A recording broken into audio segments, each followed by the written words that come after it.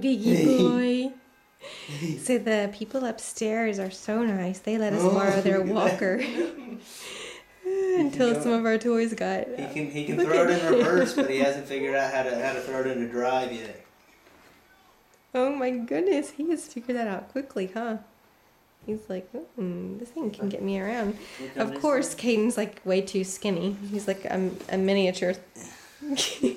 So we had to put blankets behind him because I put him in the seat and he bashed his head forward against the steering wheel. Does it have a horn on it? No. It makes noises. We just got to get batteries in it.